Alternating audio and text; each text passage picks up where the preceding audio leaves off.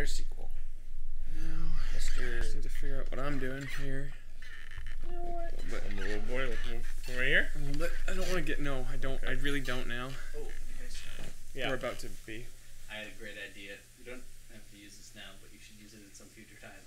When you start your video, you have a hat full of cards that have single words on them. And they're all personalities that you adopt for the duration of the Oh my video. god! Today I I'm love it. Standoffish. Or Today I'm Toucan Sam. Follow your nose! Get the fuck out. Hey everybody, welcome to the next Stay Indoors podcast. We are the Geek Gardeners. Kelly, as always, sort of running the show here for the podcast. And with me, I've got Brandon and Sean. Yeah. So today, guys, I wanted to do something a little bit less structured, a little bit less formal than kind of what we normally do for a podcast. We're formal. Because we normally have a degree of formality. I've not been wearing a suit and tie. But because we have we had a lot of news like on the last couple weeks talking about E3 and everything, Yeah. I wanted to do a little bit more of just sort of a general discussion of a topic this time. We're talking about games. Talking about video games. Talking about video games. I like those sometimes. Yeah, I like them sometimes too. I Yeah? like them. Mm-hmm. That's good, man. Oh, yeah. I'm glad you guys feel are. that breeze. It's real nice. It's toasty. It's a toasty boy out today. It's great. Well, toasty tonight. It's toasty out tonight. It's toasty out tonight. That's what I said. What's wrong? You said today. Real toast. Yeah, today. All day. 24-hour period. The whole 24-hour of the period that we got going on. Okay, I'm done with these. Done with those. So I want to talk today about sequels in video games, and that includes reboots, sort of spiritual successors, remasters, Re-nevers. and We're gonna talk about Skyrim. probably. Well, There's kind of a lot to talk about, so I just kind of want to open the floor on any topic that you guys want to discuss specifically. But one of the things, floodgates. open the floodgates. Some of the things that I find really interesting to talk about when we're talking about sequels is what sort of makes it worth having a sequel and like market saturation, because one of the things that I think about a lot with games is with a movie or a book or something, a sequel really just has to follow the narrative, right? With a video game, you also interact with it mechanically, and so sometimes games are sequels because the developers have something else that they can do with the mechanics. Yeah. Right? There's like, Yeah. oh, I can got improve more. on that thing. Yeah. I can add this other thing to it or whatever. And then sometimes just because they want to tell more of a story and the game feels very similar. Yeah. So one of the announcements at E3, so it's kind of a good thing to connect from what we were talking about before, was Assassin's Creed Origins. Yeah. We've been talking a lot about Assassin's Creed, We have and never talked I'm about wondering- that game ever. like, Brandon, what do you feel about like where that franchise has gone and how it's sequelized itself? Too many times. All right. They knew what they were doing, and then they didn't know what they were doing, or they thought they knew what they were doing, and it didn't work. So you feel like there wasn't a plan, and they just realized they were making money and they I think started there was. annualizing it? I think there was a plan, but either that person who had a plan was no longer in control, or it was the money that was running the business instead, and they were just trying to pump out annual games without thinking about the content as thoroughly. Yeah, it seemed like it got hit with the Call of Duty-itis. Mm-hmm. You know what I COD's mean? another good one example of that, where the market's so saturated with itself that you're just like, oh, there's another one. There's another one. It's like the War sports game, because we have one every year, and now I think they also skipped a year. Did they not? I don't know. I feel like they did. Infinite Warfare wasn't that long ago. Infinite Well, Warfare yeah, was no, last but I year. think they're skipping a year after Infinite Warfare did so. No, No, because we're we're getting getting World War II II now. Yeah. Right, Yeah. no, Call of Duty can't be stopped. It's a juggernaut. And this year, they've actually now said too that we're also getting the remaster of Modern Warfare 2 separate from Infinite Warfare, which is a whole issue beforehand.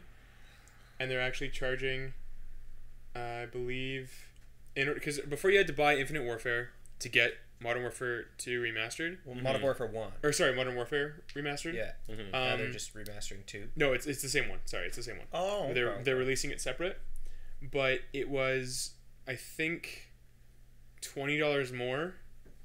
Like the edition, like you didn't just get it when you bought Infinite Warfare. You had to like buy It a was special like edition. It was like a deluxe pack thing. Yeah. But it's, Yeah. I believe they're now selling the remaster on its own for $40. Ugh, yeah, okay. So that's like not a too whole bad. thing. But Yeah. It's not so bad, but it is a marketing scheme. And Yeah. like, and I think the whole consumer base knows that too. well, I mean, Infinite Warfare, they've been seeing less and less return. Like it's still a juggernaut. It's still making a lot of money, but Yeah. they're seeing less and less return on every install in the last couple years. Every iteration. They've started to go down. But again, they're turning that back around. They're making Modern Warfare or World War II. They're going back to sort of the roots of the modern shooter craze, which started in like World War II shooters. Yeah. And I think that kind of speaks to the over sequelization Yeah. of the franchise. Like they've realized that their games aren't sequels to their games anymore. They're something else. Yeah. I couldn't help but laugh when World War II was announced. I was like, wait, so we're just starting from ground one? We're just going right back to ground zero? Exactly. You guys really ran out of ideas, didn't you? Wow. Well, We really like this war. because it's one of the things when you talk about a video game and you talk about the mechanics. When we saw the trailer for Infinite Warfare, we were actually excited because Yeah. they didn't tell us Have what it any of us was. played it? No. I don't think any of us have. No, because it's a Call of Duty game. Yeah, and like once it gets to the shooting, it's a Call of Duty game. Yeah.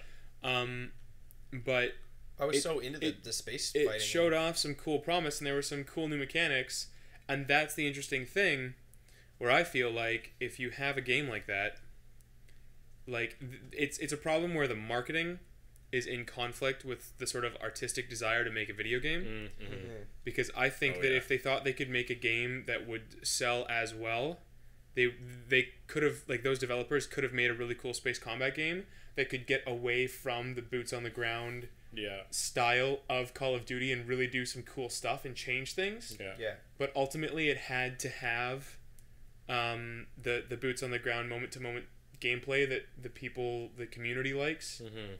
that they can go online and play basically the same game. Yeah. And I think it's interesting. I don't know how you guys feel, but I think it's interesting. They've put themselves in sort of a no-win scenario because they make a new one every year, and people demand that they do new things and like innovate, but Yeah. they also need to make the same game for their fan base. Yep. Like if you do too much different, people are mad at it. If Yeah. you do too little different, people are mad at it. Yeah. Whereas if they only had a game come out every 3 or 4 years, it Yeah. wouldn't be as big of an issue because you'd have those 3 or 4 years to enjoy that one game. Yeah. You wouldn't need to be like, well, there's a new one, I better play the same because I'm still playing this other one. Yeah. Yeah. Half the time, getting the next Call of Duty, you're just getting it because all your friends are getting it. It's like the game barely changes. Yeah. Yeah, well, it's how it is with like fighting games. A lot of old fighting games still work and play exactly how you want, and then you get the new one. It's like they just made it better, I guess. And then it turns out to like have frame issues that you don't like if you're in the fighting community and all Yeah. that stuff. But, Yeah, like, and I mean, character rosters. And, But even at there's that- character roster too there. I was Right? gonna say, even So, at that yeah. point though, like most fighting games have more of like a fictional world and like lore to them than your Call of Duty I shooters. think we're seeing that more now. But yeah, Yeah, but I mean like characters that people know and love and have known and loved for years, from like Tekken and Mortal Kombat and all Yeah. that kind of stuff, right? Street Fighter.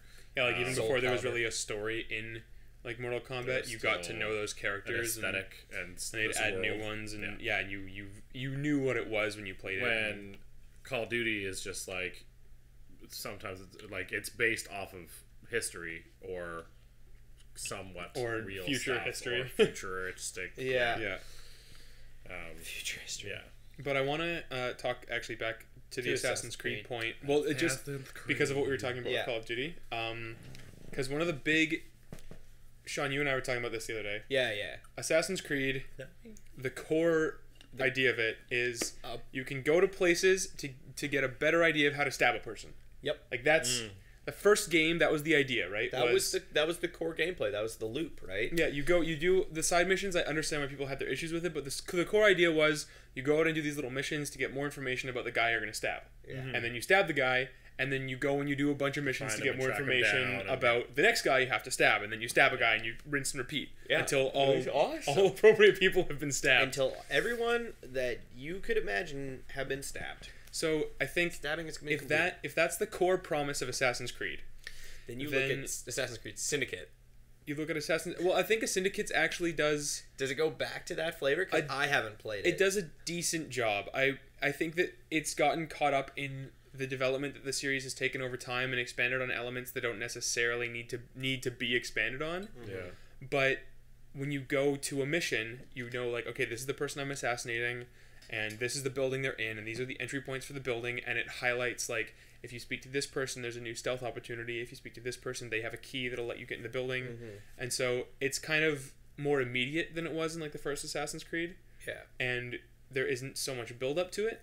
It's kind of like, okay, now I'm going to the mission, and within this mission, there's a lot of cool opportunities to stab them in interesting ways.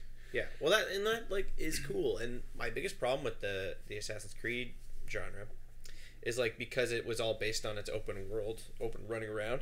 Its indoor stealth mechanics were actually really difficult to play with because the game was meant to be utilized in, like, an open environment. Yeah, because the first game didn't have, like, interior stealth. Yeah, It there was wasn't, like a thing. Yeah, there was like one or few that were like you went inside a building that was like grand open archways, so it was Yeah. mostly an exterior like environment with like a wall or two. Yeah. And you followed like a group of monks and then stabbed a guy as you were like blending in a bench and stuff. Like all that stuff was super cool. Like actually waiting patiently. You know what I mean? Like all that stuff was super cool. You got to make your assassin opportunity. A lot of the on that note, I find that a lot of the I'm just only just started Syndicate, but what I can remember from Unity is a lot of the situations you're put in where you have to assassinate someone. It's almost just like they set up this playground, and then your target just kind of like makes their laps, and then you have to like figure out where your best opportunity is and like how you want to kill them. But I Yeah. feel like in the older ones, at least from what I remember in 1 and 2, it was more like a linear thing where you would see them walking and you're like, okay, like I feel like it was kind of self-explanatory that you were supposed to kind of tail them, and then there was clearly a spot up ahead that made it easier to assassinate. And I liked that part of it better because it felt more realistic. It's like, you're not just going to jump off the roof here and do it. It's like, no, you want to wait. So he walks down the alleyway and gets around the corner. Where there's nobody around and blah, blah, blah. Like I get the whole thing with open world games, and see this is another thing I have a thing with Assassin's Creed is like right now, literally 10 minutes ago, I was playing Dishonored, and it's like because it's a level based assassination game, you have so much more choice. I think as a designer when you're making that game to be like, these are the entryways and here's the ways you can get in and out of the building, and like this is their objective, and so we assume they're gonna make these choices based on how we've set the level up. Well, But yeah. with Unity and with other games like Assassin's Creed, they have no idea. I don't think they have any idea. They have like your starting point, and they have no idea if I'm gonna go left or right or center, and like they haven't planned much on my left route, which is the way I go And initially. I think that's something that they fixed a little bit in Syndicate, I will say. Yeah. Because they add those special targets, those special like opportunities, and they're generally scattered throughout the play space of, for one of a term level, but like for that particular mission. They're generally sort of scattered around, so you have to explore the environment a little bit and to find them, which is neat. But I think that with something like Assassin's Creed, if you assume that is the very, very core element, everything else gone, figure out the best way to stab somebody, I think that one of the problems that Assassin's Creed, and I think a lot of franchises have this, is that they've worked more and more to just add other elements Yeah. as opposed to finding better ways to work on their main element. That's exactly what happened between 1 and 2, I think. Because in 2 you're riding around horses and building your base and like using thieves and And mercenaries. like 2 is a great game. 2's great. I love 2. I'm not knocking it. No, but I think you bring up a valid point where because 2 was so good, Yeah. that's the direction they went. Yeah. And I think that they could actually get away with making a game that was a lot less like 2. It would actually feel very Assassin's Creed. Yeah. I was gonna say, I feel like around the time where Assassin's Creed 1 and 2 came out, it was very much a trend for AAA titles to expand on their game, Make it just putting other bigger. elements in, creating more of a sandbox experience, kind of playing how you want, kind of thing. And I feel like we're just getting to the end of that that hype that I think that's dying off. Open world game. Because people are realizing that like they like more objective based style playing and Yeah. just like tell me what I've got to do and give me that job and make it fun. Like right? I don't want to go looking for the fun. Like it's the same problem that like eventually I run into in a Bethesda game, Mhm. right? Where like that's why I love the modded community, and that's why I actually went back to the console games. Like I don't think I could play them without the kind of mod stuff that they I have, agree. because like to a certain point in Bethesda games, you're playing, and this is the same with like all Elder Scroll games, and I think that we'll talk about them more later, but I think in terms of open world games and their sequels, it's just like we just got to put more shit in.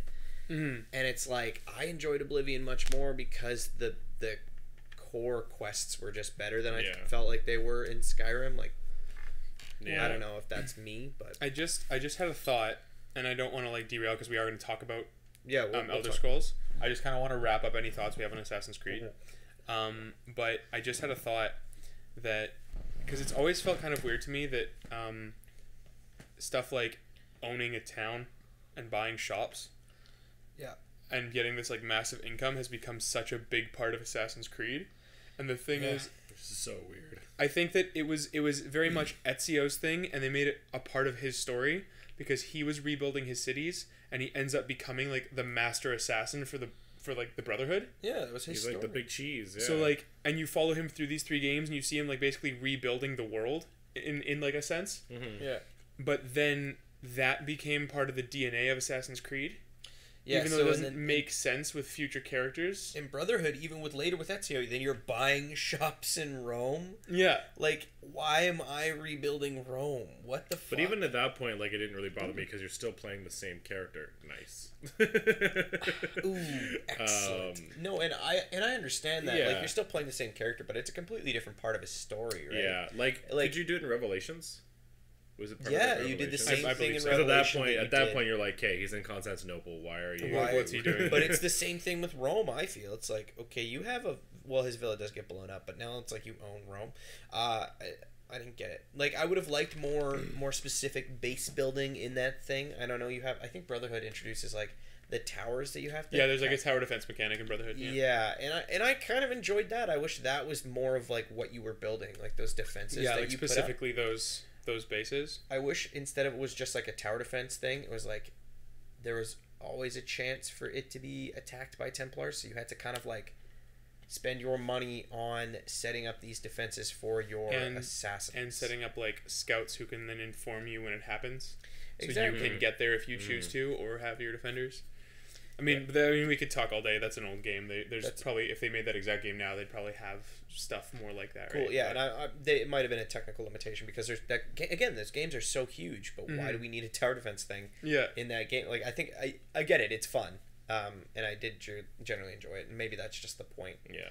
But like again, now I'm a tower defense guy in a game about stabbing people, Yeah. and Yeah. it's like, what the fuck am I doing at a certain point? Yeah, I think on that nose again, where it's kind of where you were saying with Call of Duty, how they want to release a sequel that's different enough that it's interesting, but like same enough that it's the same game and people will enjoy it and buy it. I feel like it just for the sake of it, they toss over so many mechanics from a previous Assassin's Creed game and just like kept hanging Exactly, down and the I think line. They're that's like, the interesting thing. why? And then you get a game like Black Flag, where the like on the ground gameplay is pretty similar to the games you played before. You build up your little bases for some reason because Yeah. you're a pirate and you got to build up your bases. That one You made do the that thing, least but sense. then you've of also how got all them. your pirate ship, which is clearly Ubisoft agreed it's enough of a mechanic to make a game about it. Yeah. Because they're making a game about it that's basically just the pirate ship mechanics from Assassin's Creed 3 and Black Flag. Like, Yeah. Yep. and then you kind of wonder, like, why was this ever in an Assassin's Creed game? And if And, it like- was, why did we still also have all the shop building?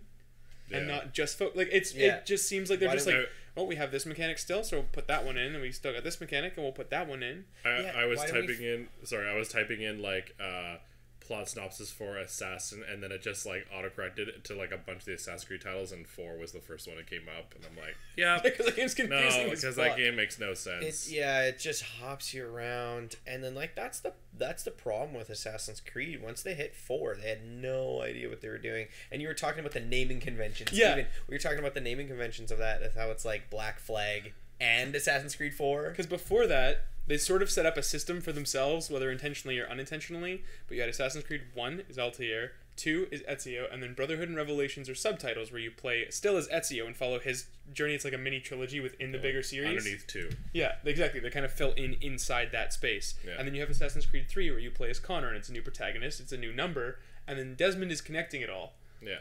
Desmond dies, and the whole fucking franchise Yeah. goes to shit because then you have Assassin's Creed 4 Black Flag, which is a number and a subtitle, and a new A new- main character that's protagonist. us. Wait, that's that's supposed to be Yeah. us. But at the same In the time, game. like, they could have made it a subtitle thing of 3 because it like falls within that bloodline and that like world that Connor was in, right? So it's just like they could have what just they wanted to given you do. a new world perspective of like a different assassin who's like grown up. You know what I mean? Like that would have been just so much better. Yeah, well, they weirdly decided to like bend over backwards to make it still connected to Desmond, even though he's dead, because now like the technology allows other people to live through the memories of people yeah, through what their did like it say blood here? sample. They like have his body. Yeah. Yeah, they have his Yeah. body that's Whereas like there were lots of pirates. There wasn't just one pirate. He didn't have to be related to Connor. Samples taken from Desmond Miles' body. And then you get like Unity and Syndicate, and then there was Rogue kind of in there as well. But, And now it's just all been subtitles, because the other thing is when you have a game that's come out this many times, do you really want to just keep throwing numbers on there and make people feel like? Because I know when I see a number on a game, I'm like, oh, I gotta play the first one, I gotta play the second one, before That's I true. play That's it, a right? good point. like, and then that to speak to that, there's Persona 5, which you don't need to play any of the other ones to play this one. It's like a self-contained. Yeah, title. and like Final Fantasy does that as well. yeah, and it's like playing Final Fantasy 15. I was like, I'm still so lost here. I feel Final like that's Fantasy is an interesting one. We Yeah, can maybe 'cause touch on that later, it but exists- it's a very interesting one. yeah. Well, Yeah. We'll talk about Final get Fantasy there. 10 2. Yeah, exactly. 'Cause that's 13, that's a whole the weird third thing. one, I guess. But when we're talking about Assassin's Creed, a game that I think focuses on stealth a lot and did become a very big sort of blockbuster franchise, but I think did sequeling right, was actually the Batman series. Arkham? Yeah. Yep. Because the core mechanic is you're good at punch people and you're good at choking people out. And Yeah. that stays consistent.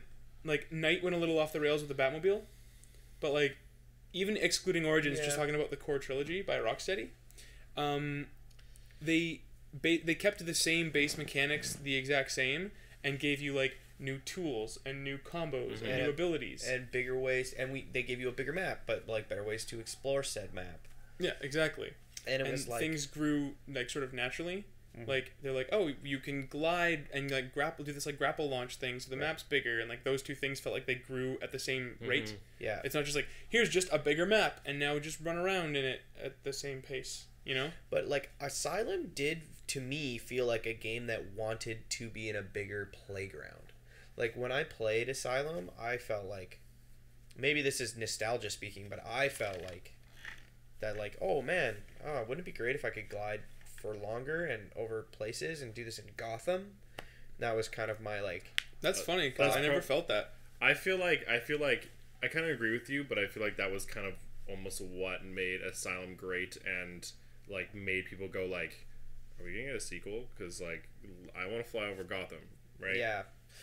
And again, like, they did exactly what they wanted to do. Like, they didn't make the open world because they're like, we're going to focus on these mechanics. Mm-hmm. Make them feel good, because, like, the combat felt great. The Predator stuff felt great. And those are their two biggest gameplay things until the third game, in which they add a whole tank driving thing.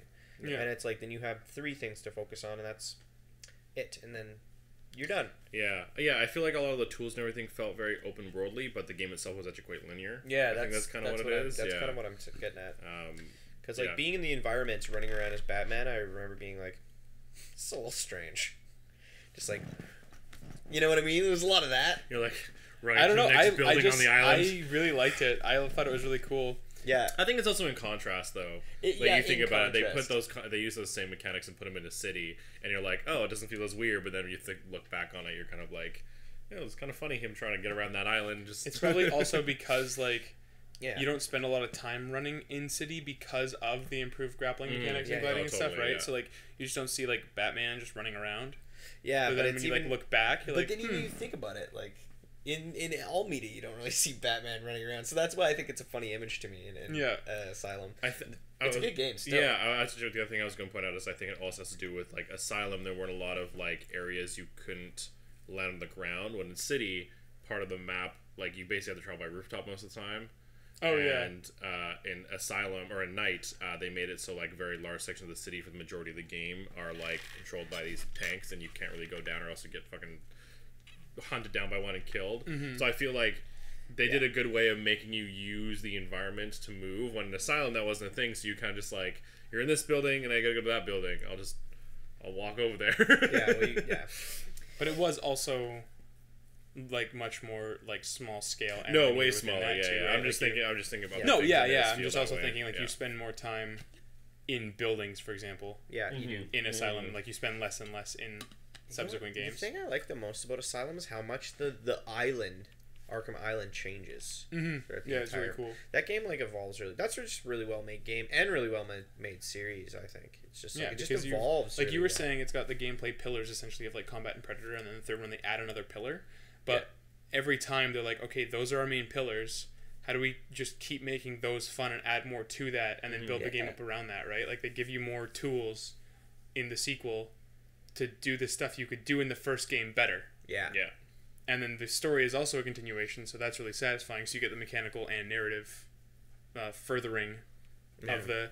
Basically, because Sefton Hill, the creative director on the Arkham games, he said that his goal, is to make the player feel like Batman. Like you always see, like you were talking about how in the cartoon, like Batman just like appears out of the shadows and like grabs them and whatever. But he's like, what's it like for Batman setting that up and then like getting to have the So thugs good. react, right? That was his whole thing. And that's what I think. And he keeps delivering on that every time, and I think that's the thing that's really cool is that they have a clear mission Yeah. of what they want to do as developers, They want you to feel like Batman. and they're like, okay, we made Arkham Asylum. This is the best Batman game we can make right now. Exactly. Now, a couple years later, we can make a better one. Well, they also Yeah. had a way bigger budget too, and everything. I was like, wow, this game's so great. Everybody loved it. So Yeah. it's fun all this money. Too. Yeah. And then to talk back to Assassin's Creed, they had this game where people liked it, but it had this criticism. I'm like, yeah, it was a little samey though. Like we all enjoyed it, but it was a little samey. And like they're like, you're right. We'll make it all about this story then. And then it was a great story. It was an awesome quest, and I loved all that whole classic revenge tale. Does feel very like Shakespearean, and it's so awesome that you're And like, it's I so agree, yeah. satisfying. it's so good and satisfying. You finally get to this thing, and then you're like, boom. The whole Ezio arc, I feel like, is just satisfying. His Yeah. end is Yeah. his character is just well written, and like Ubisoft delivered every game with Ezio. Yeah, really well. I was gonna say, to give credit to Rocksteady, I think they would have even had a harder job because they're dealing with a very old and loved IP, and so they made this Batman game amazing as it was, and then it was also super well received by the very large audience of Batman fans who all look at Batman differently, like whether it's the comedic '60s version or the badass Bat in the Shadows, right? Yeah, So I just think Rocksteady I think they deserve a lot of credit for that. they did because really good. That's hard. But changing, like when a stealth game shifts its gears too much, Sean, I know that you want to talk about Splinter Cell. Oh, Splinter Cell. I don't Oh, know anything about Splinter Cell. I played Conviction. Give us the rundown. Okay. So You're making him upset. fuck, the fact that you've only played Conviction is like sad to me. But if you go back and play any of the other ones, you'll be disappointed just because like I did a little bit, but not a lot. they're like really clunky and slow now. I really enjoyed them when I was like 15, 16 because they were like self-contained levels with objectives of both optional and like main, and it was just doing a bunch of cool things. Like you had all these goals and a bunch of different tools and a bunch of different gadgets to do them, and you were trained basically stay in the shadows, make sure they don't see you, distract guards with whatever tools you can, and take advantage of their distraction. And so it was all about that. It was like you were rewarded for not killing anyone and for going to stealth. You got like a higher mission completion because you were like a agent of the NSA, right? So it's like do your job and don't kill people because you're not supposed to. And it was really fucking cool. You felt like a super spy. You're like, I'm infiltrating this thing, I'm hacking this computer, and I'm getting the fuck out. That's my whole goal this mission. And it's like, I have to get past these 15 guards. And then you get fucking Splinter Cell 1 and 2 and 3 were all that. They just gave you a better experience of that. Double Agent created a new interesting sort of like story element in the fact that you were a literal double agent and you had to kind of like play both sides and make sure that they both trusted you, like managing everybody's like trust meters, so you had to do different objectives for them, and sometimes doing one objective for one meant you could not do that objective for the other, right? So you had to manage between the James Brown army and the NSA. So one was a terrorist cell and the other one was the NSA, and so you had to like manage both these things. And that was a cool addition to that sequel. That was the 4th game that came out in the Splinter Cell series. And then they did Conviction, which is neither a stealth game. It's not a stealth game. I'm just going to throw it out. You just shoot people in the head all the time. You have this auto headshot fucking button. It's literally a button you press to shoot everyone in the head. Yep. And I'm like sitting there going, what the fuck happened? In the other game, you had like an assault rifle that you never fucking used because, like, why would you? Because you're not supposed to. Because you're not fucking supposed to. You know what I mean? Like, it was loud and it drew a lot of attention to that room. I like the idea that you have that tool though. That's really cool. That's like you have it and you have to get yourself not to use it. Exactly. Well, you could play lethal if you wanted, right? That was totally a legitimate way to play. I never played it like that because like then you could never go up behind a guy and interrogate them. Yeah. That was a cool mechanic that they had. You got to go up behind a guy, you grabbed him, and you're like, "Yo, tell me the information." They would give you a key code to get through a bypass, and yeah, that's exactly the fucking animation.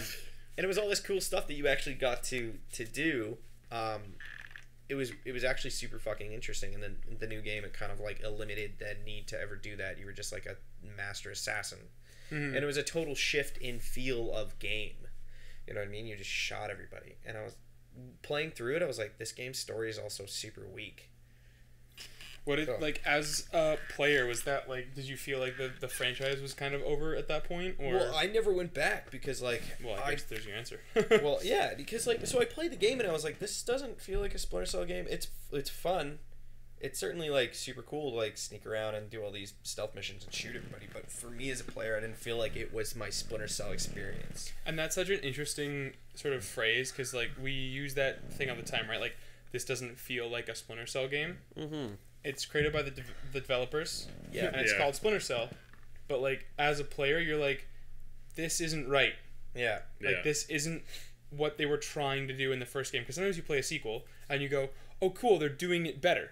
Yeah. Like this is what they were doing before, but now they got to do like the thing that they couldn't do before. Yeah. And sometimes you play a game and you're like, this was not ever the plan. Yeah. This is different. This is not the same game. And the thing is, I'm like sort of sad in a sort of artsy fartsy way, just because I never played the older ones. So I think of Splinter Cell and I think of Conviction. Yeah. And I think Conviction was a really fun game and I really enjoyed I playing was gonna it. say, It's fun. you and I both enjoyed Conviction. Yeah. You and Jack played it a bunch. I played it with Jack quite a bit, and that's funny to hear that side of it. That it's like it wasn't a Splinter Cell game. Like it had a cool co-op mode, Yeah. which was super awesome. And the thing is like the third game I think actually had a co-op mode, and the fourth game had a co-op mode, but it was the same Splinter Cell thing where you both had to be sneaky and like and choke someone out. So one person would like, and then the other person would come around the corner and they'd be like, and they would snag them as the person was like, oh what? Good. And then somebody would be like, you had an EMP pistol and you'd like take out the light, and then somebody would like use that as like a time to sneak around, grab a guy. One person would interrogate, the other guy would be like talking over the radio, be like, this is the code. Boop, boop, boop.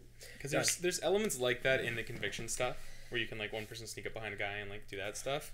But I think it's interesting because they were clearly trying to deliver on like a different promise in Conviction, right? Like, Yeah, it was, like such an getting more action game. oriented, and like, and I think that that's a good game, but it's so strange to me that, and I know why there's a lot of sort of corporate stuff that goes on there, and a lot of like the publishers are like, we have to appeal to the lowest common denominator. We have to make them all action games. So it happened to Dead Space as well. Yeah, exactly. And I think that Dead Space used to be slow and lumbering. it sucks because, like, Conviction, this is the other thing. I think Conviction could have been like a new franchise. Yeah. And then they could have done new, more interesting things. They could have done way different stuff. And it's I think the Assassin's Creed problem of if Black Flag had just been a different game from the beginning, which is what we're getting now, been a pirate game, they could have had more freedom, but they had to include all the stuff that they feel is now in the DNA of their previous games, which weirdly ends up tying them down and limiting them when they're trying to do new stuff. Yep. So both things suffer. The new ideas suffer because they're tied to the old ones, and the old ones suffer because they're not growing, they're just having a bunch of other stuff piled on top. Exactly. And I think that in that scenario, if Conviction had started a new franchise and it was this like action stealth game, and I would have played the shit out of it. And they could have had a different setting and had some new mechanics that were like really, really neat and really different. Yeah. But instead they were like, we're gonna kind of, because like I said, it was like it's kind of like the stealth from the other game. Yeah. But they could have diverged more. But yeah, if they weren't trying to be like, see guys, it's Splinter Cell. Look at how much it's like Splinter Cell. Yeah. No, it's just like the whole massive amounts of like killing, like all your problems could be solved the same way with a gun, and that's the thing I love the most about Splinter Cell in the old games is like killing was kind of like a thing you never were allowed to do, at least how I played, right? And like, and the killing was awful. It was hard to pull off, so it made it like twice the gamble for like maybe a success. Yeah, like you were saying, Splinter Cell Conviction, you mark them and there's literally a button to just headshot everybody. Yeah. That's very clearly telling you that like you should be killing everybody. Yeah, and right, and how many people did you kill in Splinter Cell, right? Yeah. Oh, like all of them. Probably all of them. And every single body. In every other fucking Splinter Cell game I played, I probably killed less than 3 people. Yeah. Right? Yeah. I killed like a one target that you're supposed to like eliminate, and then everybody else is like, cool.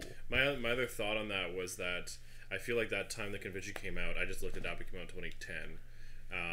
Is around the same time where that like AAA mainstream title was like huge. So I feel like during a time where unique and original IPs were dying off and weren't selling as well, and I can't think of any other games, but I definitely know that there were other games who did this where they added a mechanic to their game that fit more in the world of AAA popular titles to try and sell more units. Well, Dead Space. Dead Space did that exact same thing. Oh, really? I don't know how Dead Space went from being like a really slow, really methodical we played the first one. thriller. Like, obviously it was a shooter and you, in a sense, and you had the capability. Well, survival action. Yeah, but you had the capability to kill most things. It was like Resident Evil where like ammo was scarce and like... Yeah, like you had the capability to kill most things and sort of solve your problems with a gun, so to speak. But you needed to be careful and like things would attack you from unexpected directions and like horrifying new monsters. And you couldn't really run, you were pretty slow and you needed to be really precise.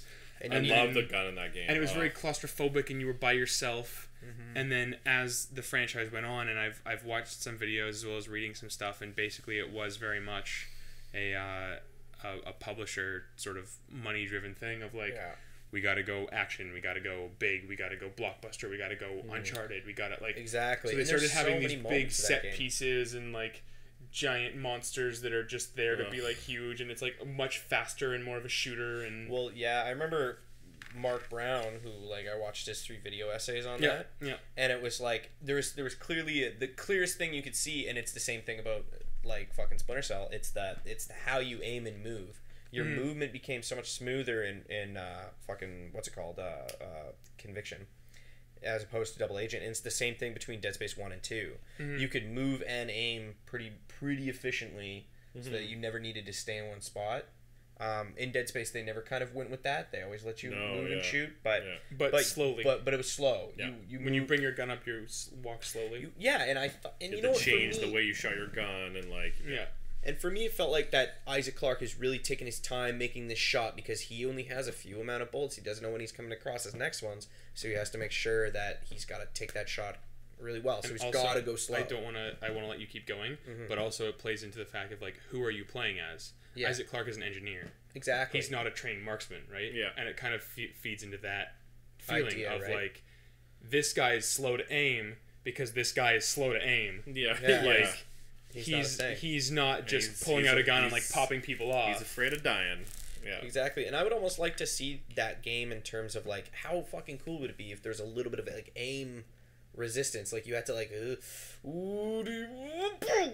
got it, like you know what, that would add more to the tension if your shots didn't line up because your character didn't aim properly. So when you moved to like your aim kind of was harder to shoot, you know, it swayed a little bit, But if you stood your ground, it was a little bit easier. So you, as a player, have to be like, ooh, stick your ground and shoot, stick your ground and shoot, okay, move, and shoot, move, and shoot. Yeah. It would add to the tension of the survival horror game, but I don't think they did that because they wanted it to feel more controlling, you know what I mean? Yeah. And I think, like, That power fantasy. 360 Exactly. no scope. And Dead Space started out as like a disempowered fantasy, and it became a power fantasy.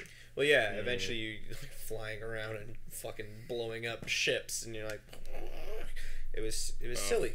It was fine, but it was silly. That's disappointing. I didn't know it got like that. Yeah, Dead it Space, goes to but to its credit, Dead Space 1, 2, and from what I played of 3, I never finished it.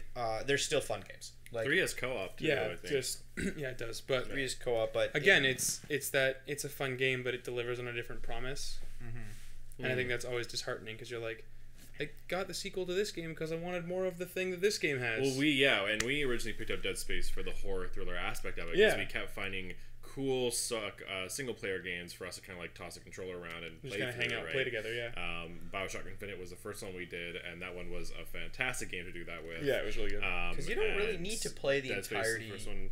of Infinite to really get the feel of it. You're like, you're like, oh, I get it. Boom. Well, yeah, because Infinite is a very interesting case where the gameplay of it is a pretty straightforward first-person shooter, but beyond that, the world and the storytelling is it's beautiful. Is what you want. Is what It's you there to see, kind of thing. Crazy. Yeah.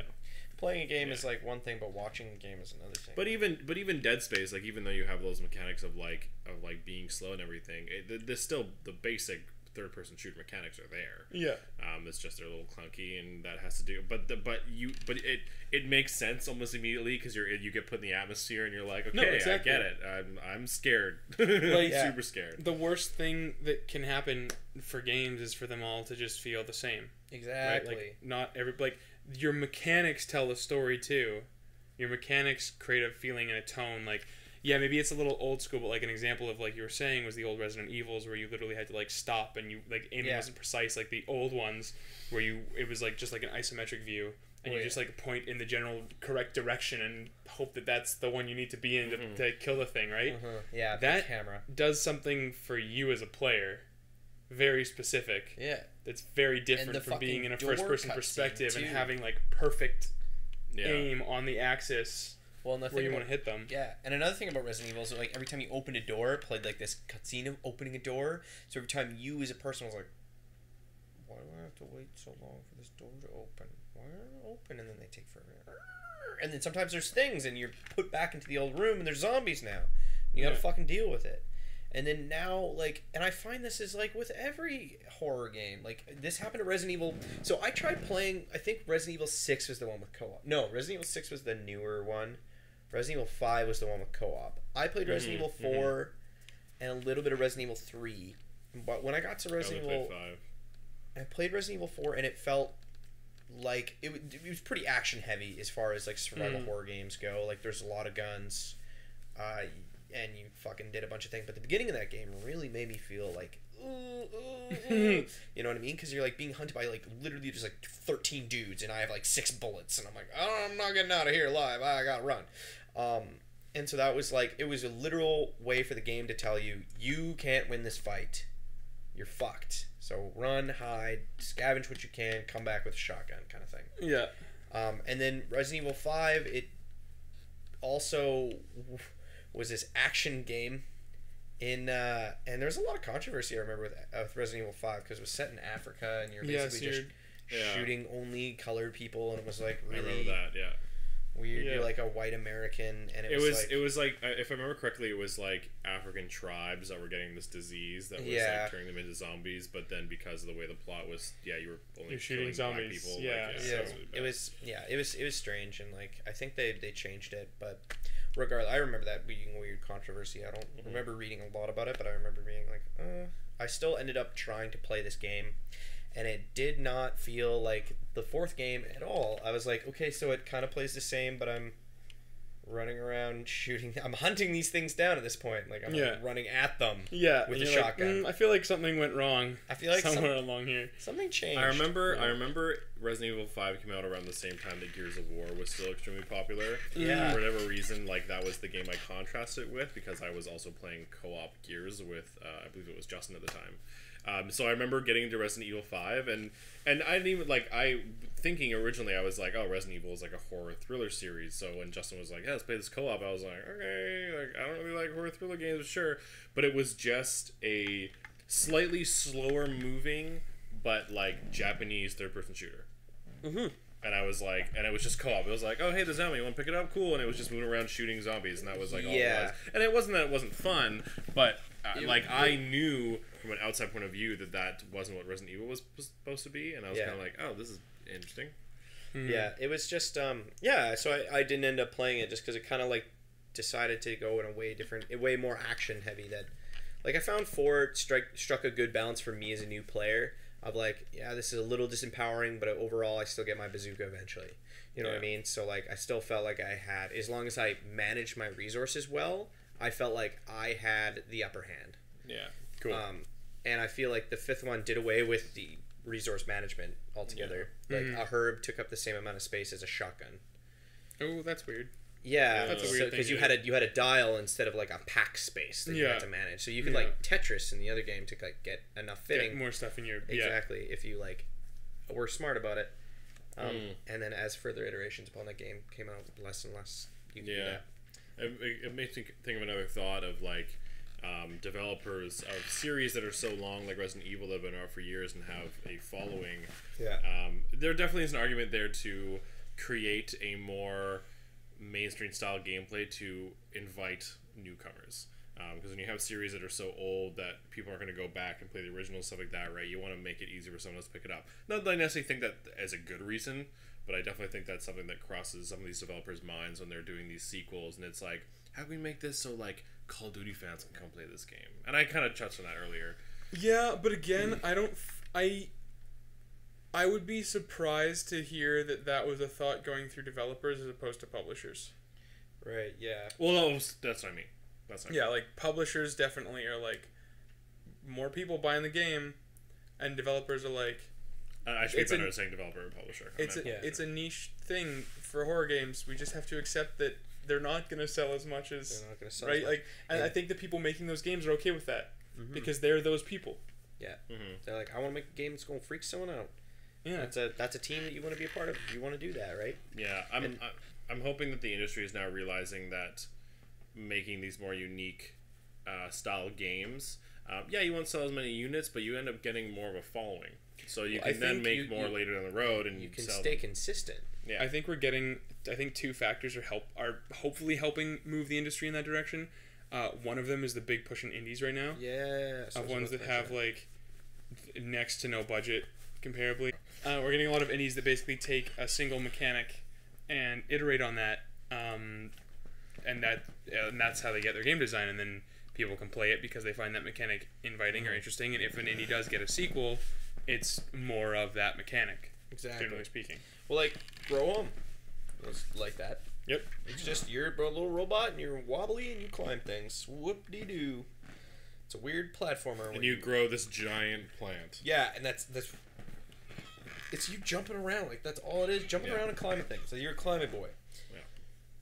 You're a climbing buddy. Assume that robot's gender. It's a robot says Bud, and I'm pretty sure Mom refers to him. Okay, so you didn't assume. Assume no one's gender. That's good. You're very accepting, Sean. Thank you. What's gender? It's just a construct we give ourselves. Fuck off. But Indie games. But the other thing that I was going to say is that we also have developers that are willing to sort of buck the trends of like the hardcore commercialism and stuff, like guys like CD Projekt Red, who are like, we're going to do this our way, and we're not going to over microtransactions, or we're not going to like charge too much for the DLC, and we're like, they're really passionate about having their community of supporters. Yeah. And They do The Witcher, right? Yeah, that's The Witcher guys. Cool. And they're just very excited that like people are playing their games and find them exciting, and they're not looking at the consumer base as like just like wallets. Yeah. They're looking at them as people who enjoy this artistic thing that they've done. Because it's fucking dope. And the return on that is that there are people who like, we have seen nothing of Cyberpunk 2077, like nothing about that game except for the original reveal trailer. And people are so jazzed about it. Yeah. Because they're like, I don't care, CD Projekt Red is making it, I'm buying it. Yeah. Like, Yeah. Ubisoft That's announces true. a game, and they're like, okay, I'll wait a year and maybe. Yeah, Maybe. everybody I know who bought I'll see Syndicate you waited till it review. was on sale. Yeah, but like CD Projekt Red is like, hey, we're working on a new game, and everybody like, okay, when can I have it, Yeah, and how much money can I give you for it? And I think hopefully in the next few years we'll start to see that like publishers will start to learn too that it's much more valuable to actually build returning customers and build sort of a loyal fan base, for want of a better term, who are excited about your stuff. Like if Rocksteady says they're making a game of any kind, I'll probably buy I'm it. buying it. Yeah, for like, sure. I don't. If it's a first-person shooter, I'll buy it because it's Rocksteady and like it's probably gonna be really, really friggin' cool. It'd be about time travel. Yeah, like there'll be something about it, and like I don't even care. Like I'm gonna buy that game. That 'cause- Titanfall 2 level was so good. Yeah, it was freaking great. Titanfall 2 actually, that's an interesting one where they added a campaign and They did a yeah, whole thing. they were Battlefront like 2 is doing the same thing. yeah, they're like, hey, we didn't give you guys what you wanted 100%. We're gonna fix that. Yeah. And then they did, and it was good.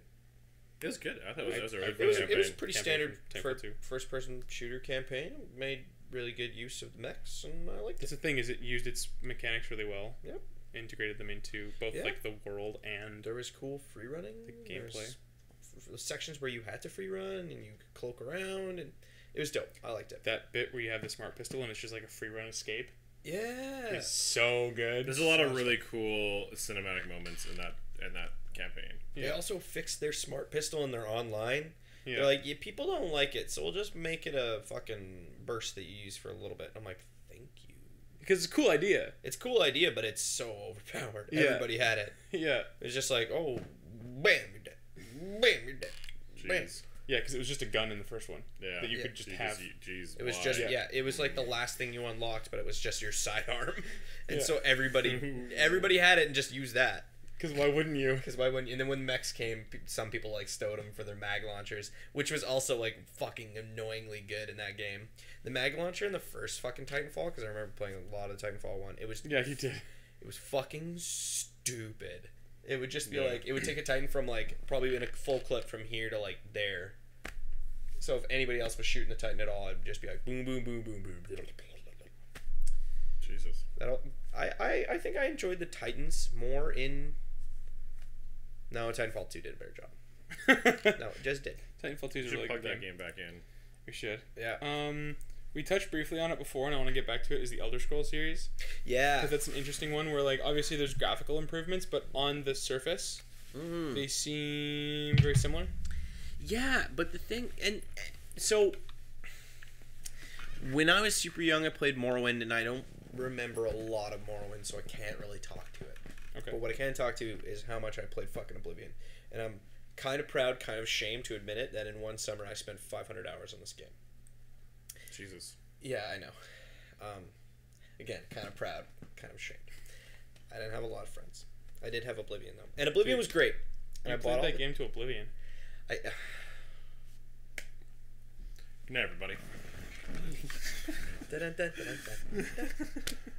But no, I played it. I played it a fucking bunch, and I really liked it. And I played all the quests, and I fucking did everything. And I had one character that I sunk 400 hours into, and I did all the DLC with that. And then I played Oof. another character for 100 hours, and it was just fucking dumb. The Skyrim, I think I sunk still a fair decent amount of time into Skyrim, but for me, what was really lacking was like.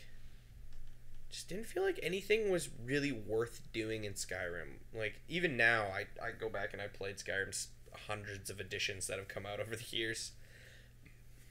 And it's like, they're fun. It's fun to play, but I felt like Skyrim was a little harder to find the fun than it was in Oblivion. Oblivion. Like, Oblivion's, like, Thieves Guild quest was so fucking cool.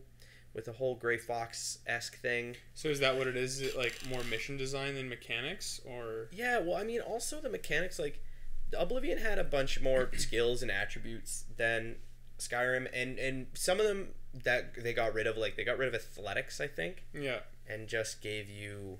So you can't like No, learn it was- to jump over buildings and shit. Yeah, it was fucking dumb. You can still do that a that if you fucking get to the thing? command console. Well, you could get a jump height of, like, something like 3 times normal Yeah. in Oblivion. Like, it was stupid without modding the game at all. Yeah, like, you can could just like train your athleticism Exactly. enough, Yeah. and you can just and that's how you climb mountains. Yeah. Or you create paintbrush bridges. Paintbrush. I love that fucking glitch. It was so fun and stupid. In Oblivion, if you dropped you could hold like random items in your inventory Yeah. that didn't do anything, and you could drop paintbrushes, but for whatever reason there was a glitch with the paintbrushes where they would just like float in place and you could like stand on them. Oh. So people would use them to like break the game sequence and like go places you're not supposed to by like creating these like flying paintbrush bridges. That's awesome. So that people just carry hundreds with them. Yeah. And they got up.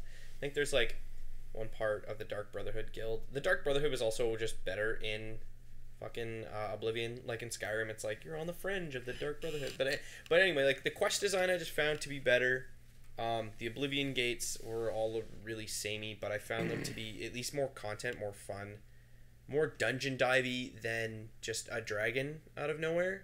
Like that was Skyrim's thing. I was gonna say, from somebody who's kind of only really played the surface of those games, like a lot of them, it's kind of like I go into them, I have a lot of fun creating character, I kind of get into the world a little bit.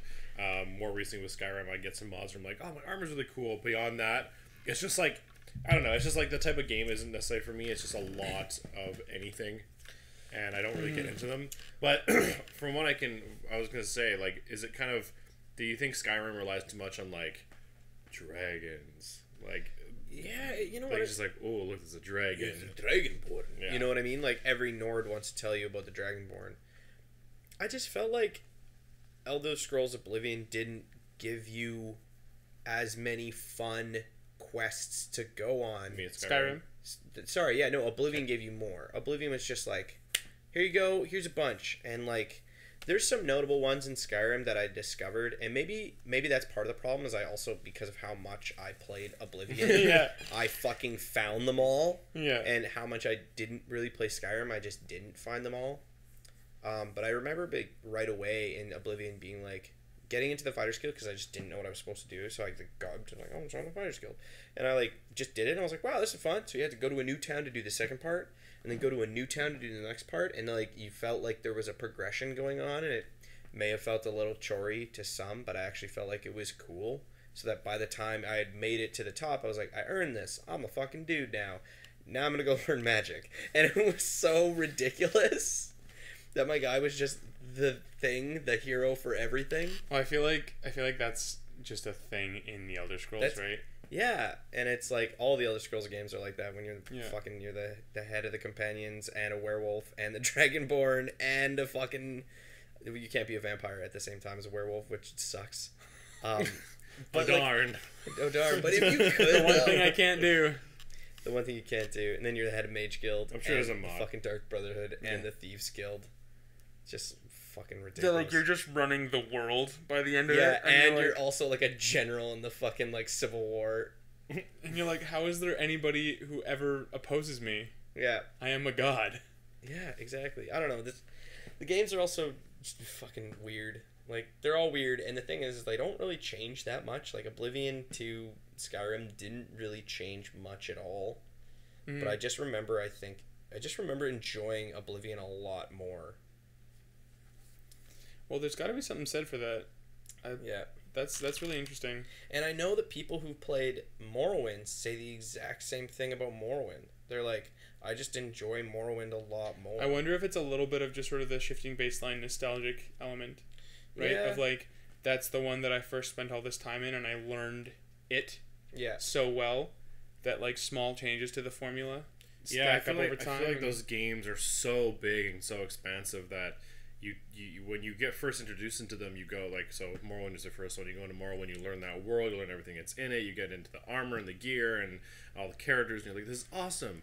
And then you go into Oblivion or Skyrim, and like the one thing's different. You're like, I don't know, it's not as interesting as Morrowind was. That was my favorite thing. Yeah. Yeah, I guess so. And that might be exactly what happened to me. But You're I also, waiting to play like a second version of Oblivion, but it ends up Yeah. being it's a different game. yeah, I also remember the DLC just being so fucking good, and I like played the DLC for like Skyrim, and it's just like you just go to a different island that's like part Skyrim, part Morrowind, Mm-hmm. and it's like run by dark elves, and it's like it's kind of cool. But like it's not as cool as the fucking Shivering Isles in Oblivion, where you literally go to Sheregoth's realm when he's like one of the Daedric princes, and he's the one of madness. So like literally the world is divided in half of Mania. No, it's Dementia and Dementia and Mania. So like they're different. So people in Dementia are like a little stranger, and then people in Mania are just like up and down and up and down and up and down. And people in Dementia, I don't think know what's going on. They're like in a completely different world. Yeah, and it's fucking really cool because right in the middle of the fucking thing is the palace, and Sheogath's realm is in the middle of that. So right in the center of the fucking like whole island of Sheogath's realm is his fucking throne room. And it's like weird and ridiculous, and you go on this weird fucking zany quest around this fucking weird island that I'm forgetting what you do. DLC is actually an interesting thing in video games where you get these kind of like mini pseudo sequels or like expansions. Like we're getting standalone DLC now that's just kind of like a smaller game that uses just basically the same mechanics of the other game. Introducing maybe one little item, but like uses the same engine at the very least, and then might be like, we're gonna tweak this now, and now this like piece of gear works this way. Yeah, exactly. In the DLC, like I'm actually going back and playing finishing off the DLC for Shadow of Mordor, because Shadow of War is gonna be coming out, and it's funny because I didn't really notice it because I played the game and I sort of started up the DLC and I was kind of like, oh, you know what? No, I need to take a break. I just like binged the game. I need to slow down. So I didn't play it for a while, but I went back to it. And the way they kind of handled their DLC is that with the Bright Lord DLC, it's very, very focused on the mechanic of like the branding and the taking people over. They've added this thing where like at any time basically it's on a cooldown, but you can just like summon 5 minions to you who are just like assumed to have been controlled at some point, and you can like call them to your location, and it's on a cooldown, and then you can summon your 5 guys. And if you happen to have like a captain or like a commander or something under your thrall, that one of your guys is replaced by him, so you can like call in like a second in command who's like a beefier guy. I was actually really sad I let him die, and I was like, oh, he's been with me through so many things. That's funny. But like, so that's like the mechanic, but you also seem to lose health a little faster, like you're not as defensive, but at any time you can press down on the D-pad to like kill all of the guys that you have currently in your thrall and regain health for the number of people that you kill. Okay. I knew you can kill them all in the base game. Oh, can you? I'd forgotten. You but can you kill also, all the branded ones, but I also also get gives you health back for them, and also now your Wraith Flash brands people, so you have an area of effect branding move. Damn, that's dope. So you're just gonna do these huge fights, and also you have the one ring, and you charge it by branding people. And when it's charged, it gives you unlimited. It like fills your health, it refills your elf shot, and it gives you like unlimited executions. So you like can special moves. So you can just keep branding people, or keep doing wraith flashes and like get the group. So like you brand enough people to charge it, and then you do that, and then if you do start losing health, you just kill them all and start again. And it's just very like you just like mow through guys. Yeah. And it's really cool. More so than like in the base game. Yeah. Like they just added a couple little things, but they're like, this mechanic, we're gonna expand on like just the rest of the game is like the exact same, but we're just gonna do more with this one thing. Yeah. And I think that's really interesting, and it's kind of what I want from sequels in a way. Like obviously sequels you want to expand on all of the mechanics. Yeah. But and it looks like they're doing that for Shadow of War. Yeah, but it's just a cool like microcosm of like the idea behind making a sequel. Of that expansion of like, okay, we've got this thing, how can we tweak it, how can we do more? Right? Thought it was really, really cool. It was very, very interesting. Did you have anything else you wanted to say about Elder Scrolls? Not really. No. Do we want to mention Final Fantasy? Yeah, you know what we talked. Oh, we talked about it. We talked it. We talked about. Mentioned Final Fantasy. We talked about back in 1992. You know, in my day, we only had Final Fantasy 1. So Final Fantasy. Now you got 10, 2, 14. Yeah. It's a very. I think the thing that you kind of realize as you were mentioning earlier is that they are standalone games for the most part. Like every one you could basically pick up and like they're new characters and it's a new plot and you can just like let's get going. But a lot of the things that they do cross over are kind of like the world and the weapons and the mechanics that work in the game, and a lot of them aren't always explained. One that I know is very strong in the Final Fantasy games is the magic portion of it. Yeah, Blizzard. Like they Thunder. have like the basic spells are really basic. It's like fire, thunder, blizzard, and whatever other ones like healing and all that kind of stuff. But then they start getting weird named like Blizzara and Blizzaga and like That's like the Thundaga or whatever. upgraded It's like the version of it, upgraded right? version. Yeah. And then every Fire, game has a Fire. different way of like how you get to that better version of the magic. Yeah. And I feel like not all of them are explained in those games. And there's and it's not only that, it's the terminology they use in a lot of the games. You're like blah blah blah blah, and you're like, what is that? And you wouldn't have known unless you played the last two games where they told you what that thing was. I think that's actually a problem they have in Assassin's Creed as well. Yeah, you It's think like so? a quick touchstone where like Yeah. I go to do something in a game because it's so similar to the previous ones and Yeah. it works, but I like realized that the game never told me that was a thing I could do. Yeah. Yeah. I've just like Yeah. I just know I can do it, Yeah. and I think that that's a problem. Like Yeah. you need to like make a game that is like feels like a continuation of the first one, but assume that like the person hasn't played it. You know what I mean? Like mechanically. Which I think is a really, really tough thing to do, because like we Yeah. all get really frustrated when we have to go through these lengthy tutorials and we're like, no, play the game.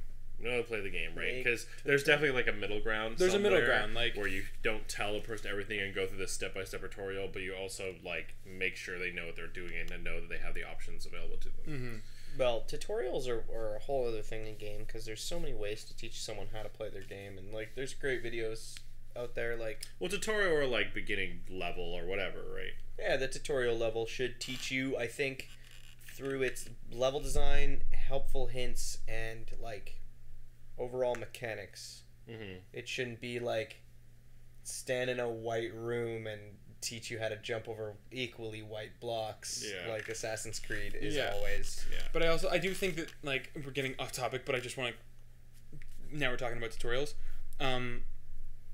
I do think that especially as like with more sort of AAA big budget, like pseudo realistic games, I think that like the tutorialization is important because there's just so many moving parts and so many intricacies that like they need to. Sometimes they just need to tell you like this, like these are things that you can do, Mm-hmm. so that you know you have those tools. Mm-hmm. Like the Arkham games, for example, like Arkham City, even it expands so much in Arkham Asylum that like you need to know that you can, if you cape stun somebody, you can like run up them, but then flip off them and land on somebody else. As opposed to just knocking them down. Yeah, like that's stuff that like the game, you would never figure that out. There's no way for you to We button mashed, and that's how we figured it out. I think I think it tells you. That's what I mean. Like I Oh, think there's a okay. thing in the game that like I don't lets you think know. it tells you. I think it does. I think it's like when you get the move like in the upgrade menu or something. Oh yeah. It's like a thing that like mentions it. But like that's like even that. Like Yeah. at least have that somewhere. I don't mind the scenario in which, like, in Assassin's Creed, I think is a good example where, like, maybe, if I remember correctly, I feel like Assassin's Creed 3 did this kind of okay, where it was kind of like you have so many different methods of assassinating somebody, and they gave you all the super basic ones at the beginning, like you go from a high ledge and you like drop down on them, you head around the corner and you stab them or whatever. But then later in the game, you get things like the rope dart and things like that. And if I remember correctly, like there are some levels where it's like you're a decent way through the game until you've gotten this rope dart, and then it puts you in a mission where killing the target that way is quite obvious, and so therefore it teaches you the mechanic like partway through the game. And like I'm totally I'm fine with that that. because then I know I have that option on my next mission. Well, that's Right. that's what a lot of people say is that you shouldn't front load your tutorial, right? If you teach me all of the things at the beginning of the game, I'm gonna forget 2 or 3 tactics. Yeah.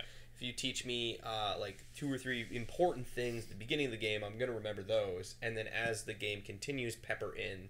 It keeps You it know. interesting too, because I find a lot of games that do have that kind of design, you tend to then use that method in the next several levels until you get taught something else, and I think it's cool because it makes the missions all different. Yeah.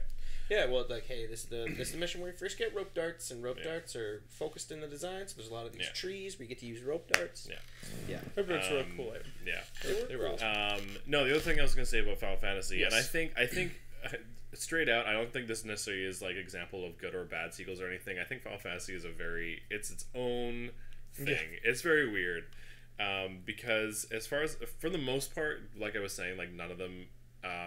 Like they're standalone games, like you can go in, you can play them without playing the other ones, but they do kind of happen in the same world where all the mechanics exist and all the different and the science, the magic, and the creatures and all that kind of stuff. But every once in a while, there is a sequel that works with each other, and sometimes they make it obvious, and sometimes they don't. I can't. Don't quote me on this, but I'm pretty sure that Final Fantasy VIII is a prequel to 7. Oh, that's weird. Yeah, and then, or is it that 9's a prequel to 8? One of there's somewhere within 7, 8, and 9. I'm pretty sure they're related, but like I don't know how they're related, or they're several years apart, or something. Like it's really weird. Are you? I'm Googling it. Okay, cool. Because like, there's the obvious one when you have like Assassin's Creed Final Fantasy 10 and 10-2. Yeah, which is the most obvious one. Yeah. Yeah. And that's, again, it goes back to that thing that I was saying where I'm like, put so many numbers on it, and it's weird because we're fairly aware of, like the gaming space, but you've got to think about people who aren't. And when you're marketing and you're trying to like reach an audience, whatever, somebody who doesn't really know games, maybe they're getting into it, they're like younger, they just got their first consoles, a PS4, whatever, right? They see Final Fantasy 14, Final Fantasy 15, they're like, I'm not playing these games. I got to play fucking a dozen. Yeah, I think know this game. I think Final Fantasy definitely, like I was saying, it's very unique in the sense where like people are very aware that like Final Fantasy has its cult following, and that's kind of what they do. They just like they've kept numbering them, and don't worry about it. They're just gonna do it. Just try one. Just play one, right? 10-1 and 10-2 are a little more obvious in the sense that they were obviously like true sequels in the sense that one occurred after the other. But the other thing about it too is that they came out quite quickly after each other too. Like I think it was like it might have not even been a year when 10-2 came out. And also in 10, you play as Titus. And the story is like, actually, if I remember correctly, it's something along the lines kind of like Final Fantasy 15, where you're trying to like go meet this girl you love or whatever, and all this kind of stuff. And you eventually meet her, and she's become your party. But you play as Titus and his crew, and then in 10-2, you play as the girl. And then all of her party. And if I remember correctly, it's not like a straight sequel like this. It's more like an overlap sequel where you like play the girl during parts where you were playing Titus in the last game. So it was kind of there to make it more obvious, like 10-1 and 10-2. They're both existing kind of at the same time, but you're looking at two different perspectives. I don't know what to say about 14 though, because I know there's a bunch of parts of 14. I'm pretty sure there's like 14.1 and 14.2.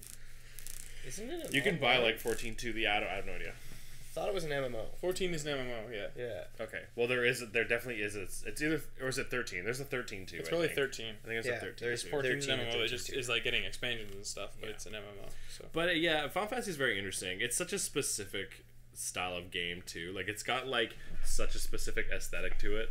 Like it's like people who are stuck in the 2000s wearing like edgy clothes and their hair being all up and spiky, and like it's. You played more Final Fantasy 15 than I did. Yeah, and I just dropped off like cold turkey. I was just like, I think I got to a thing, and I was just like, I was just so tired of like the combat. That's the thing I have with. There's a lot of combat games where like halfway through the games just don't know how to make it challenging, so they just keep creating like status effects. Yeah, and I find that's very common from Final Japanese Fantasy style of RPGs and Final Fantasy specifically, and I think it's something to say that Final Fantasy 15 is one of the. I don't know when they went to the action RPG style. 15, I think. Is 15 like the first one? Yeah, Is 14 and 13 still do turn based? Yeah.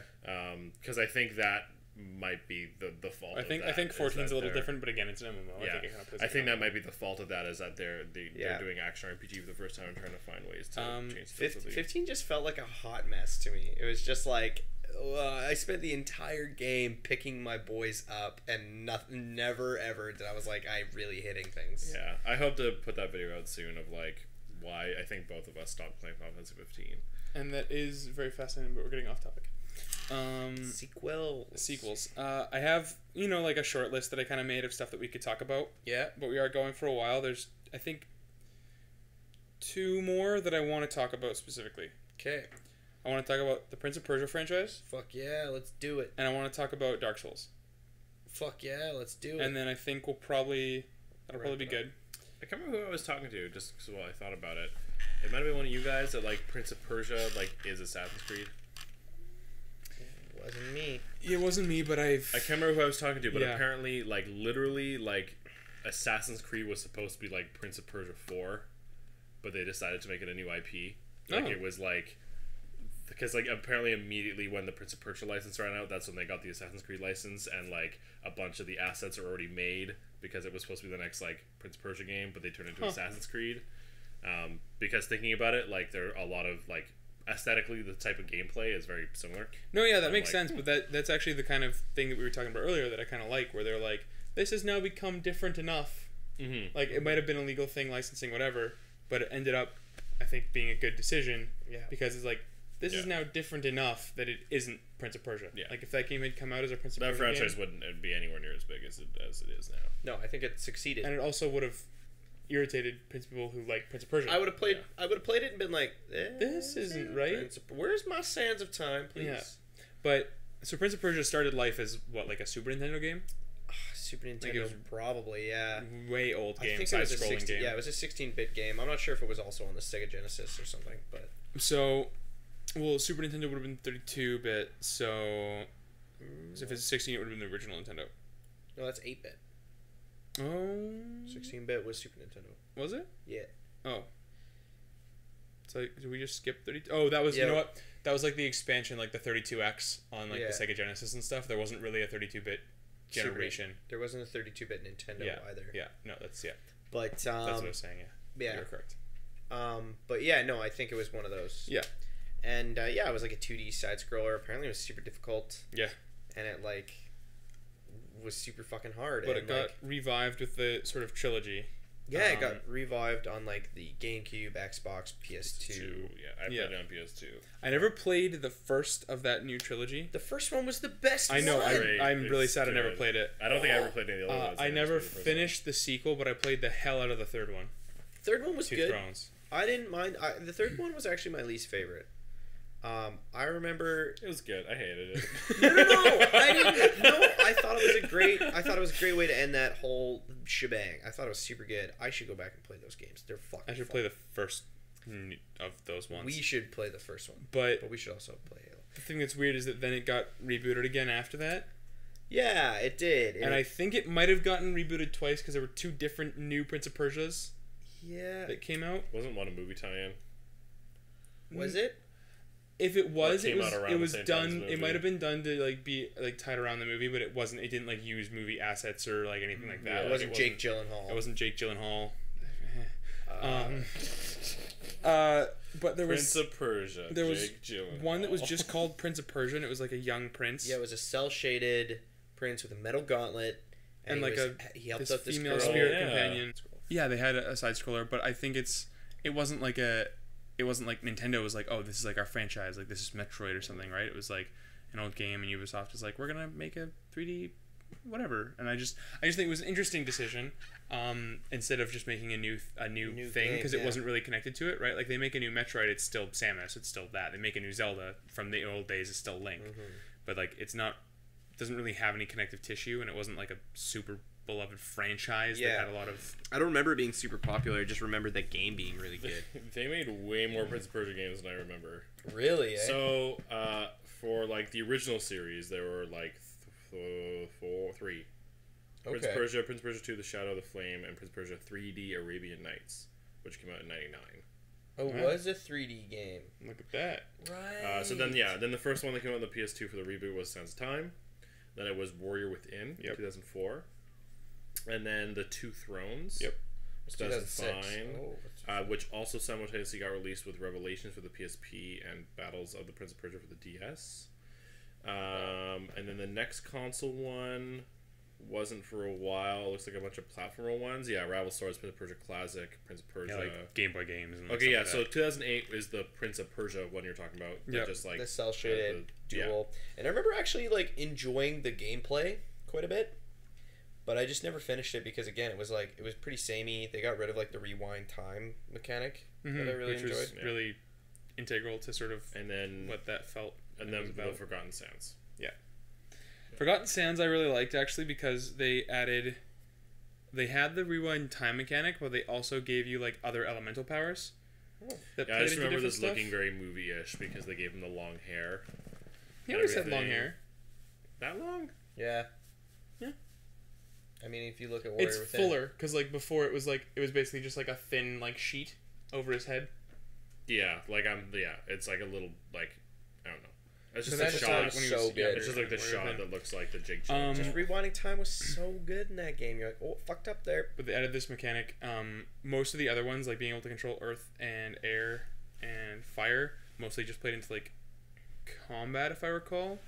Maybe a little bit of platforming with air, but water was really cool because you could freeze water, and they did like these puzzles where like I remember one room in specifically where you would like run up a wall and then you'd jump and you had to like freeze water because there's like a water spout, and then you'd freeze it and like swing off it, and then you had to unfreeze water and go through a waterfall and then freeze water again and like land on the opposite waterfall as it froze, and then like wall jump up in between the two frozen waterfalls. And so you had to like be managing that while you were platforming, and they actually like implemented it into the core gameplay that you go to play Prince of Persia for, Oh, but made this new mechanic of this ability to like manipulate your environment. that sounds fun. And it was actually really cool. Like I thought it was really neat. Like Yeah. the story was like lackluster and it didn't really do anything new that I was like I got my fill narratively. First one was Yeah. still good. But The yeah. best one, I think. The second one, I remember being strange. You're going like some ship for some reason. I can't remember. Well, why. it also went from a T rating to an M rating and then went back to a T rating. Yeah, it did. And it was just like Shadi, the like chick, just like was wearing like metal lingerie, Yep. and the prince was just screaming "fucking bitch" all the time. What the hell? Like and it we're just like decapitating things. yeah, And there was metal music everywhere. I remember turning off the music yeah, because I hated metal then. I'm pretty sure I would play it with the music. yeah. If I Well, I went mean, back. you just played through Doom, so probably. Yeah. Dude, so good. But- That's how you do a reboot. But I think that's something that's interesting is that through all of its permutations, they didn't really change. Like I feel like they've actually always tried to do something interesting with it. You know what I mean? Like they got rid of the time mechanic, but then Added this weird Navi helper. who like so you couldn't die. Yeah. But it wasn't satisfying because it wasn't something that you had to do or manage. You just like you fall and she saves you and you do it again. Yeah. But they also added like ceiling running because of the metal gauntlet, which like didn't make any sense. But it was like a fun like again they're like trying to add new things to the base thing, right? Basically, there's like these metal hooks in the ceiling, and you like run in between them and you like grab the next hook and like sort of propel yourself. Yeah. I thought the gauntlet somehow made you like run with your feet, and I was really confused. And I was like, okay, magic, why not? But yeah, No, it's also like that. you climb You and run then with your pull hands. and then Yeah. I think. is Oh, the idea. I kind of remember. I think I remember the Yeah. Okay, I see that, yeah. You like try and like dig into the earth for like one pull to like reach to the next hook. I think. But I don't. Sure. remember. Yeah, it was fun, but I But don't, again, they were. I think it was them trying to do new things in sequels, Yeah. right? They're like, exactly. we've got this. Is no is a good thing. Assassin's Creed. But I mean in the sense of taking their core mechanic and evolving it. Is no is a good thing. Assassin's Creed. Yeah. No, true. God damn it. Yeah. But yeah, I just think it's. I'll be interested if we ever get like a new one A that new comes out at some point, Prince like a of new Prince of Persia? Persia, and see Oh, what yeah. they do and what happens, and if it's going to be a reboot or whatever. Because they seem to want to tell like the same story with the same character, and then they like wanna start it again and do myth it it? different. Yeah, kind of Legend of Zelda style. Yeah, turn it into What its if we own myth. found out that the boy from Assassin's Creed Origins is the Prince of Persia guy? No, that'd be racist. Just saying, could happen. No, No. it couldn't. Like at all. Brent, Um. he's not Egypt. He's So It's the same that. part of the world. Yeah. Okay. it's that anyway. Dark Do you know Souls. where Egypt is? Yes. Just checking. Dark Souls is a game. No, it's not. That's Dark Souls is really good. It's torture. really fun to play. It's not a game. But it has a very interesting. One of the things people talk about a lot with games is replayability. Mm-hmm. And obviously, Sean, we've played the Souls games more than Brandon has.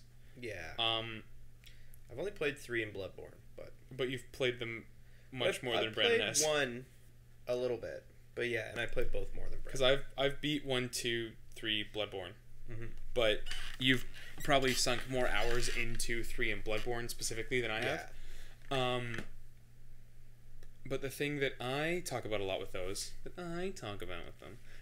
That I do. that I say when I'm talking about when I talk about Bloodborne. No, Sean. Sean. No. Yeah. Yeah. Time is But one of the things Time for us not to do that anymore. it is yeah. 11:30.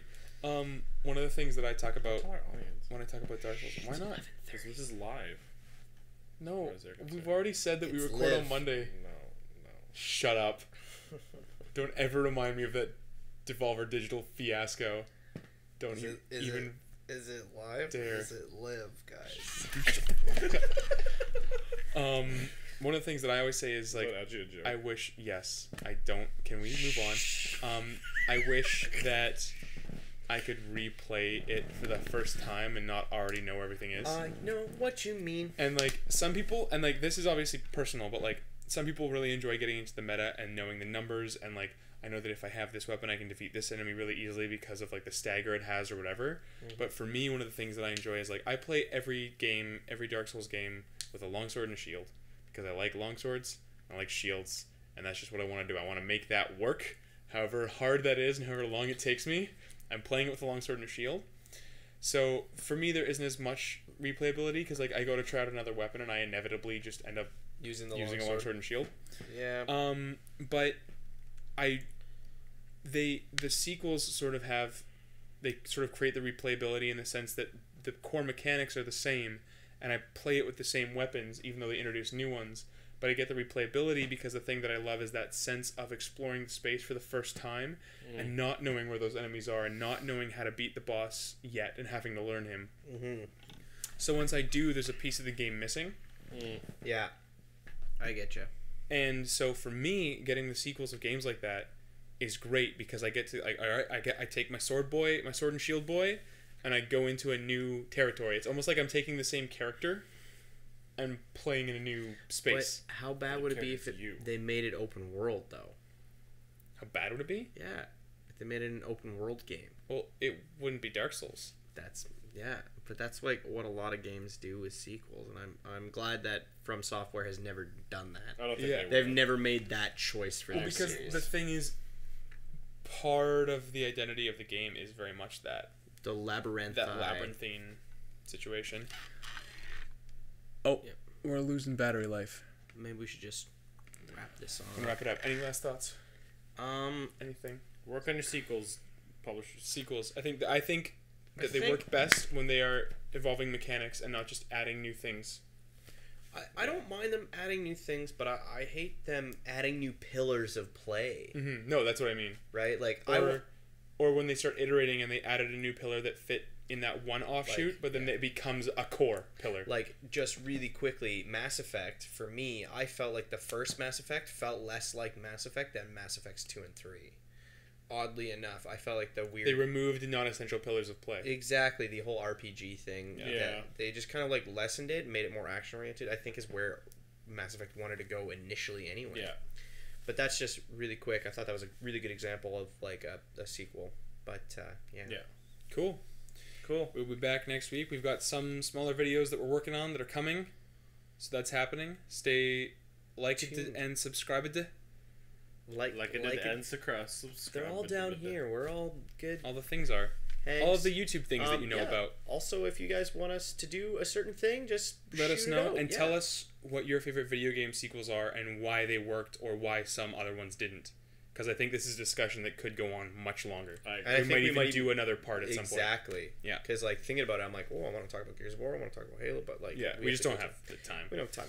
All right. Cool. Sayonara. Bye, Grey Thumbs. Oh, they cracked. Ouch. Time's it? I just started again. Not bad.